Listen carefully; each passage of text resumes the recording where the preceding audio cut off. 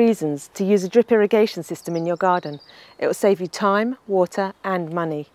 Using a drip irrigation system is far more efficient than using a hose pipe or a sprinkler system because it delivers water right to the base of the plant, which is precisely where it's needed. And if you hook it up to an automated timer, you won't even need to be in your garden to turn it on and off. You can install drip irrigation at ground level throughout newly planted borders and vegetable patches. Or you can attach it to a fence and run it among your containers and hanging baskets. Installing a drip system is fairly straightforward and you won't need any specialist tools or knowledge. But it's worth familiarising yourself with the pieces before you start. Here are the components of your system.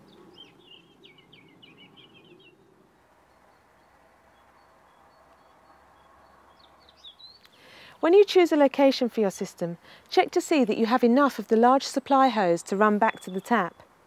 In order to maintain sufficient pressure within the system, it's best to make sure that this doesn't run for more than 50 metres.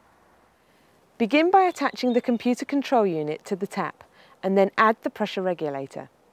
If you don't have a computer control unit, then just attach the pressure regulator straight to the tap. The main supply pipe then connects to the pressure regulator. You may find it helpful to soften the supply pipe in hot water for a few minutes before attaching it. Now you can begin to create your network of water pipes. First of all, lay out the large supply pipe. Don't try to bend the tube as this will restrict the water flow. If you need to go around a corner, then use strong scissors or secateurs to cut the pipe and add an elbow connector. If you want to add another piece of supply tube at a 90-degree angle, then you can use a T-bar connector. Most importantly, once you've created your pipe network, make sure that you seal off the end of the supply pipe to prevent water pouring out of the system.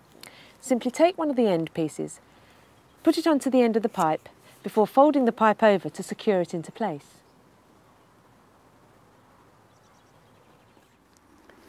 Next you can start to add the microtubing, which will direct water from the supply pipe to the individual containers. Cut each piece to the required length. Punch a hole in the supply pipe, then screw a tube adapter into the hole. Use the bottom of the red hole punch to help you with this. It's important to make sure that tube adapters are inserted into the supply pipe at a 90-degree angle to prevent the system from leaking. If you make a mistake, then fill unwanted holes with blanking plugs. Next, attach a microtube to each tube adapter.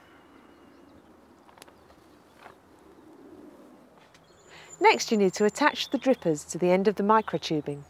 Of course, if you're running a system through a border along the ground, then you may decide you don't need the microtubing, in which case attach the drippers directly into the supply pipe.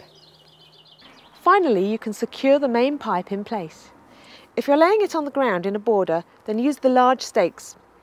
If you want to attach it to a wall, use the white wall clips provided. You can hold the microtubing in place with the smaller stakes. So now your system's ready to go. Program your timer and then turn on the tap to check that everything's running properly.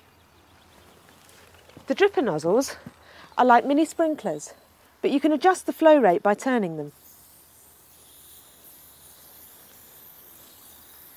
Now once your system's set up, you'll need to give it a try a few times to get an idea of how long to run it for.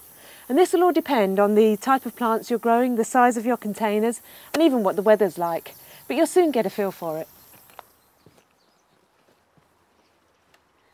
So while your neighbours are frantically running around their garden with a watering can, all you need to do is turn on a tap, sit back and relax.